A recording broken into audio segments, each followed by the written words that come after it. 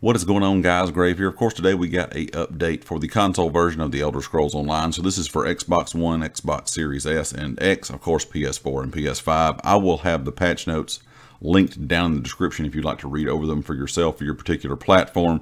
But I just kind of wanted to go over some of the, just kind of an overview of some of the fixes. I'm not going to go into details about everything, but kind of hit some of the high points of some things people have been discussing lately within the community that they wanted fixed on the console side.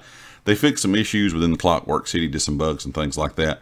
Also tried to fix the issue on console where people were crashing when fighting dragons and elsewhere.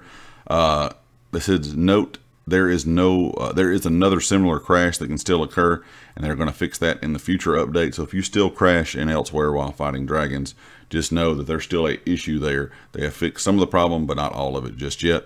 They've also fixed an issue where you were unable to fish in Hrothgar. Now you should be able to fish in Hrothgar. A lot of people have been talking about that for about the last month here on console.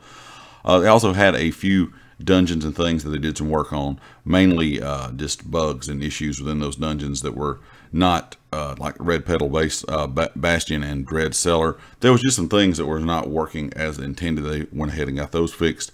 They fixed an issue where some pull abilities such as Fiery Grip and Silver Leash could cause a taunting target context to break.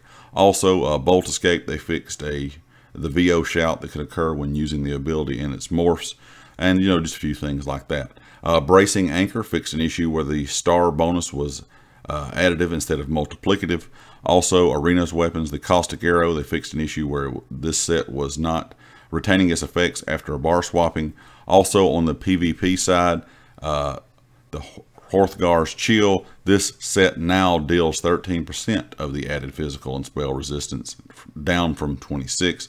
This set ignores mitigation on all targets to ensure it remains as potent tank pushing set, and also or punishing set, and fixed an issue where the explosive damage of the set would not being affected by battle spirit. Some other things they talked about was within Battlegrounds, all Battleground queues are set to offer deathmatch game modes only. I know some people may not be a fan of this, but I think a lot of us that probably play Battlegrounds can agree on one thing. Most all games turn into deathmatch anyway, even if it's an objective style game. Most people are playing deathmatch kind of to begin with. I wish they had a queue just for deathmatch and then just for, the different other kind of game modes that you have within Battlegrounds. That way people can queue for kind of what they want to play. I know a lot of people don't like just going in kind of that random Battleground queue and having to play other modes if they want to play, an objective mode or a deathmatch mode. I wish they would just, have a deathmatch mode, an objective mode, that kind of thing. Kind of like some other PvP games, or other, first-person shooters, whatever the case may be out there. Everybody kind of breaks their playlist down when it comes to exactly what you want to play within that PvP area of the game. They had some art animation fixes. That things were not going right with animations with some of the, just things in games, some of the mounts, that kind of stuff. They fixed a few audio issues where the leaderboard notification sound would still play when the setting for receiving those notifications was disabled. Fixed an issue where purchasing the vampire skill from the crown store would not increase the skill lines properly. Also, within some of the dungeons, City of Ash 2, they fixed an issue where the game would crash in City of Ash 2, especially on PS5. Sanctum Ophidia, Stonebreaker, they reduced the damage and radius of the Poison Blast ability, which is triggered when players die while affected with the spreading poison. They fixed an issue for the rewards of the worthy mail sent to characters who had not reached their level 50 or higher would not contain items from the new PvP sets introduced with Update 31. So that has now been fixed as well.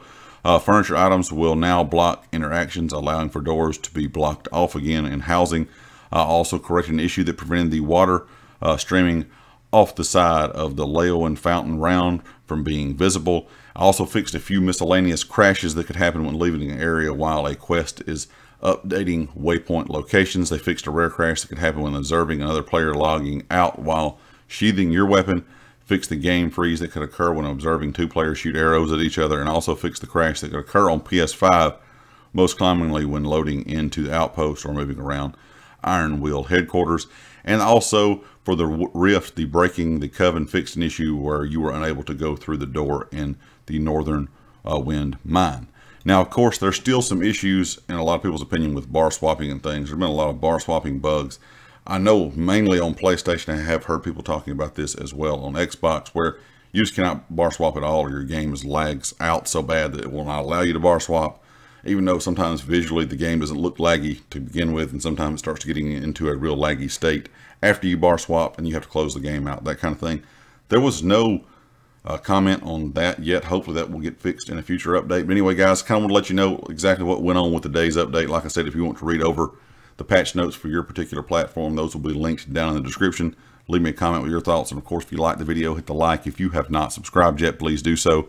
Be sure to check out everything down in the description, the community Discord, my Twitter, and of course the affiliates here on the channel, Empire Jerky and Amazon Associates. And I'll catch you next time. Peace.